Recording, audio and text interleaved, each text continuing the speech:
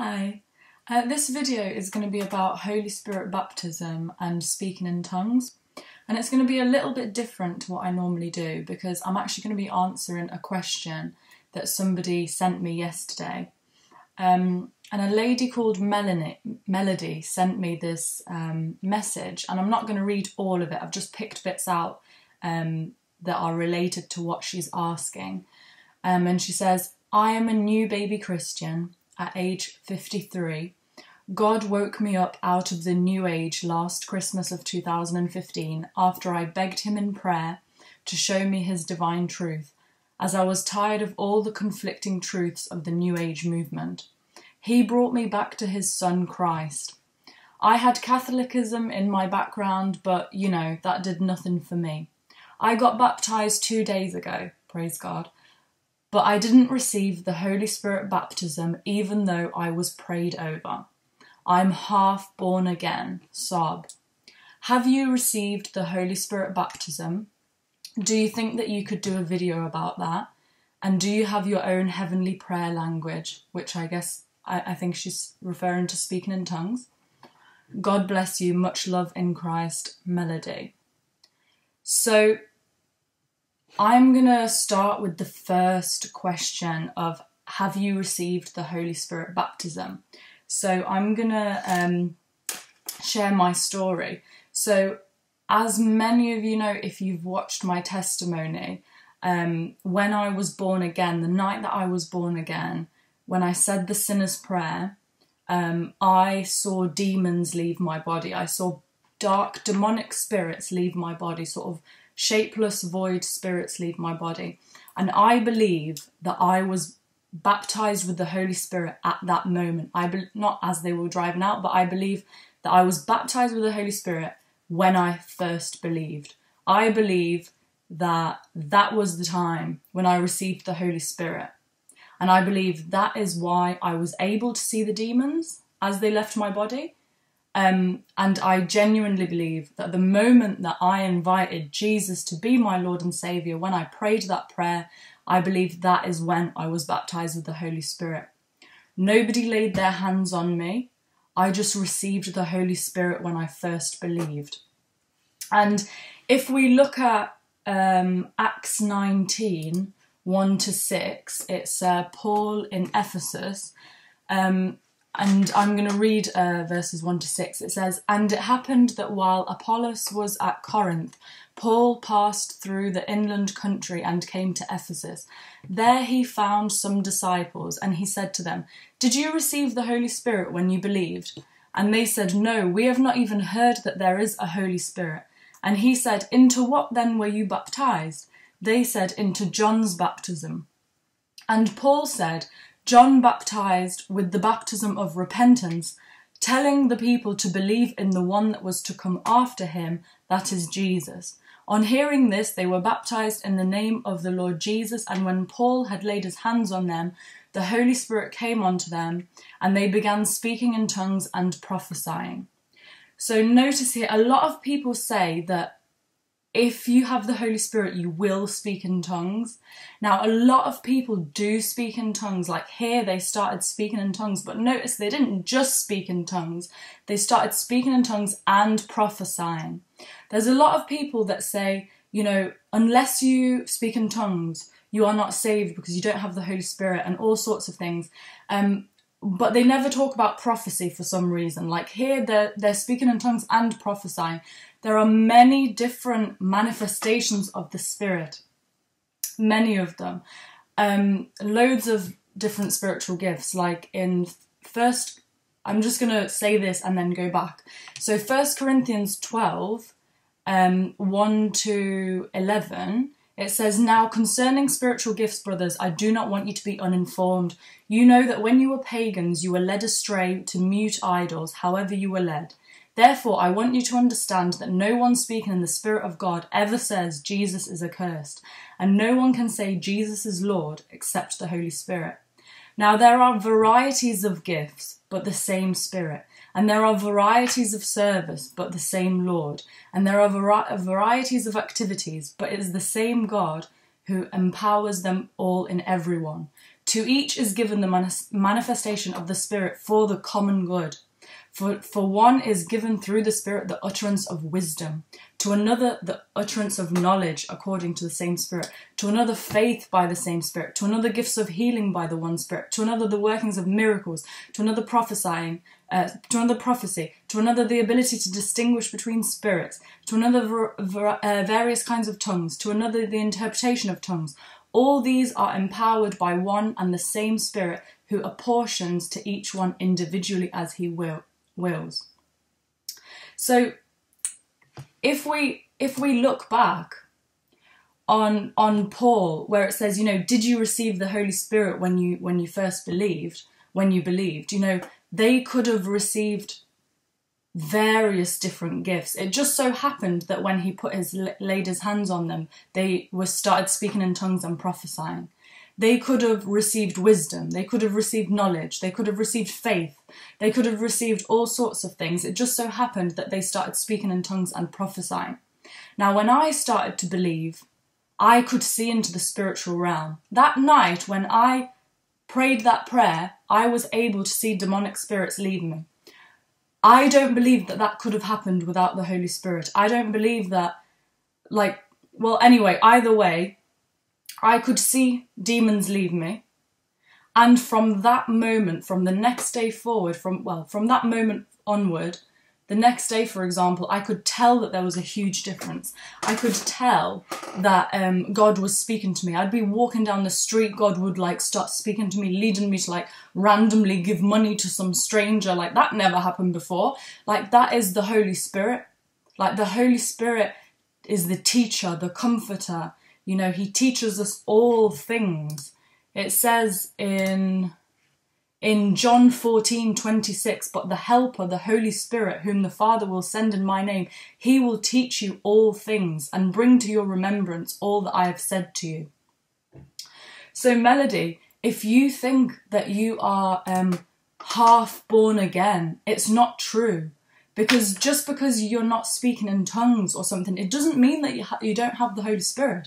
And also, if they prayed and they laid hands on you for the Holy Spirit, you may well have the Holy Spirit, but it might just not be speaking in tongues. You might have received wisdom, knowledge. The Holy Spirit will teach you all things. If you have been taken from the New Age movement and are now walking with Christ, unless you have the Holy Spirit, you won't learn anything. So if you are learning stuff about God, if Scripture is coming back to your mind, that is the Holy Spirit. The Holy Spirit brings to remembrance Scripture and teaches us all things. So it's not true that you're half born again. And it's not true that you don't have the Holy Spirit unless you manifest in speaking in tongues or prophesying when somebody lays their hands on you. Because I'm pretty sure that you do have the Holy Spirit. If you've come from the New Age movement and now you're walking in Christ, I can imagine that you have massive discernment. I can imagine that did not come easy. That didn't come without the Holy Spirit ushering you into the truth of God. And now that you've decided to walk with Christ and you've got baptized, unless you don't feel any teaching of God or any leading of God, unless it's literally you're reading the Bible and they're just words to you, God isn't saying a thing through his word to you, then you need to worry about not having the Holy Spirit. Because even having wisdom, even having faith, even having knowledge, even having, any kind of leading, teaching, the Holy Spirit reminding you Scripture that you can stand on, that's all signs of having the Holy Spirit.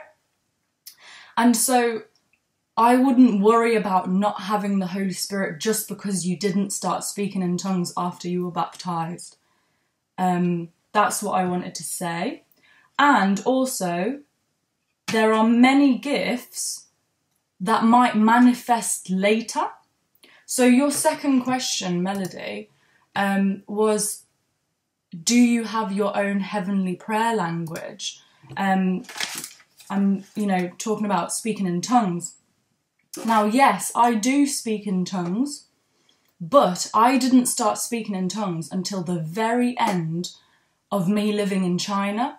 So I started speaking in tongues about 1.5 years ago, and I've been a Christian for over 3.5 years. So there were over 2 years, or around 2 years, that I didn't speak in tongues at all. But I definitely did have the Holy Spirit. 100%. I would be walking down the street, God would lead me there. You know, I had been involved in driving out a demon. I'd seen into the spiritual realm. I'd had dreams. I would have visions and all sorts of stuff. I definitely did have the Holy Spirit. The Holy Spirit was teaching me, leading me away from sin, leading me into the things of God, giving me faith, giving me wisdom, giving me knowledge, reminding me about all sorts of scripture that applied to my situation. I definitely had the Holy Spirit, but I just didn't speak in tongues. But I did start speaking in tongues after somebody imparted the gift to me in China. So at the end of my trip in China, I was speaking to somebody on Skype, and before I started speaking in tongues, I had a very sort of I think because I didn't have the gift, I had a very critical view of the gift, because I was kind of oh, I don't speak in tongues well. I don't need to speak in tongues. If God doesn't, I kind of had this almost rebellious attitude, well, if God hasn't given me the gift of tongues, then it can't be that amazing. I don't care. I don't need the gift of tongues. It's fine. So I kind of had this view speaking in tongues is a rubbish gift anyway. Why do I need it? It's fine. Especially with scripture, for example, 1 Corinthians 12:28. And it says, for example, and God has appointed in the church first apostles, second prophets, third teachers, then miracles, then gifts of healing, helping, administrating, and various kinds of tongues.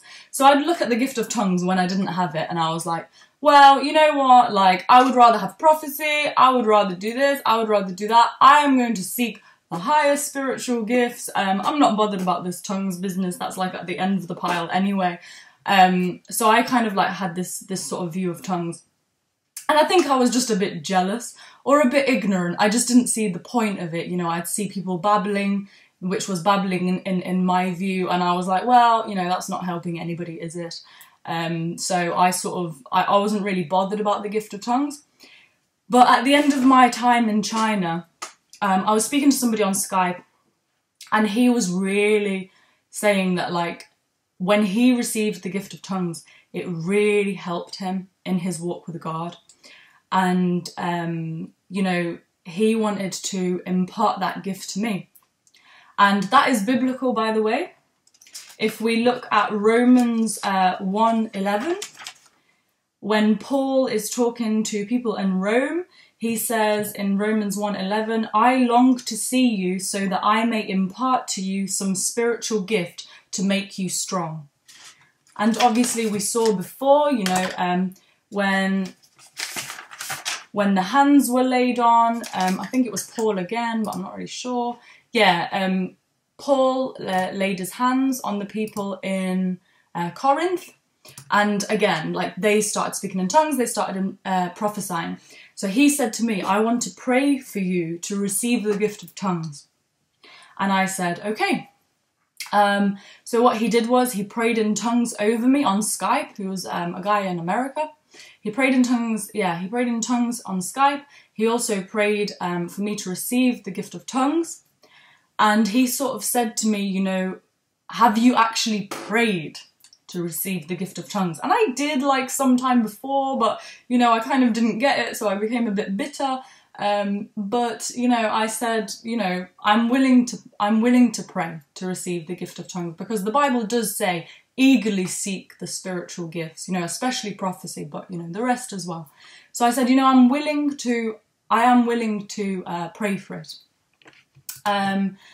So he prayed over me in tongues and in words, I believe. And he said to me, the way that I received the gift of tongues, I was praying for the tongues.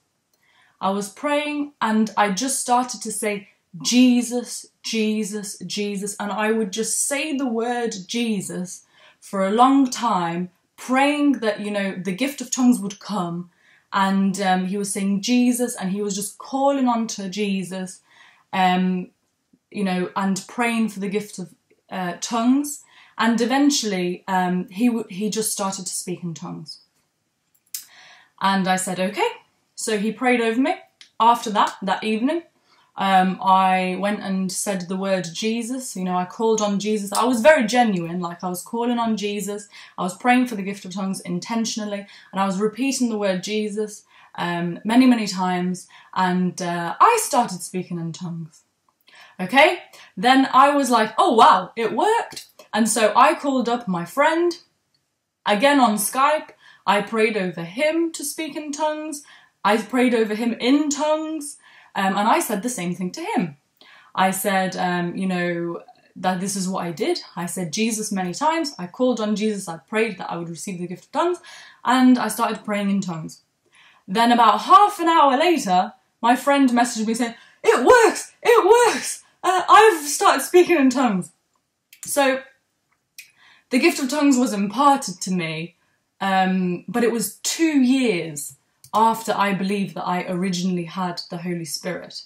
So you know, we don't necessarily receive all the gifts at once.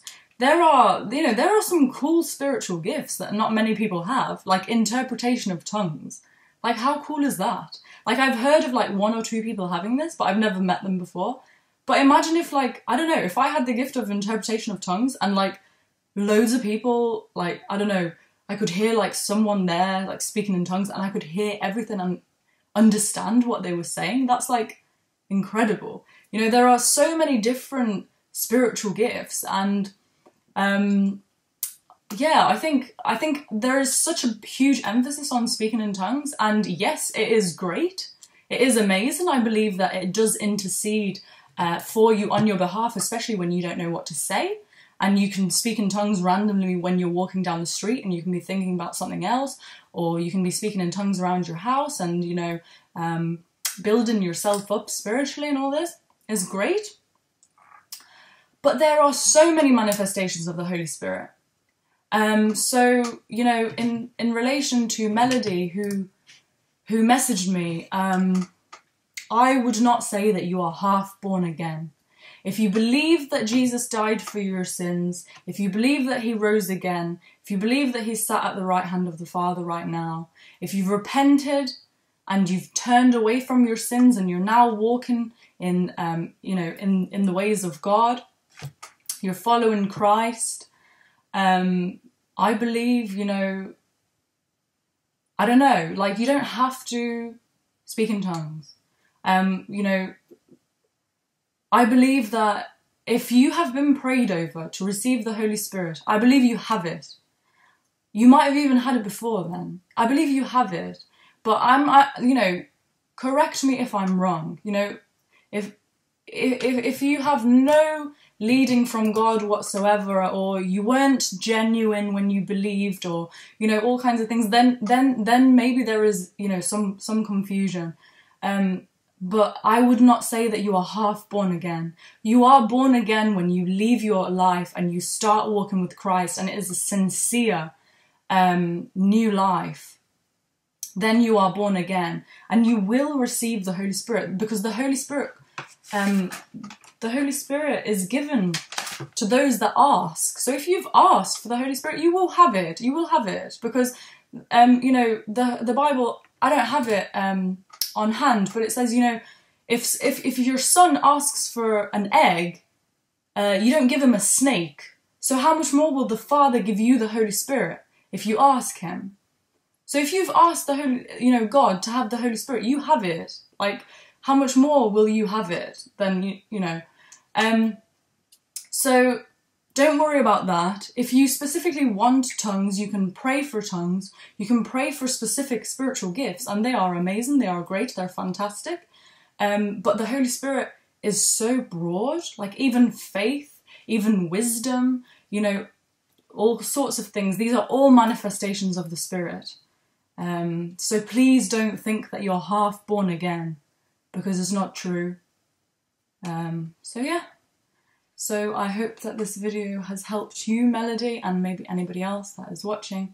It's very long, so I do apologise. But yeah, thank you.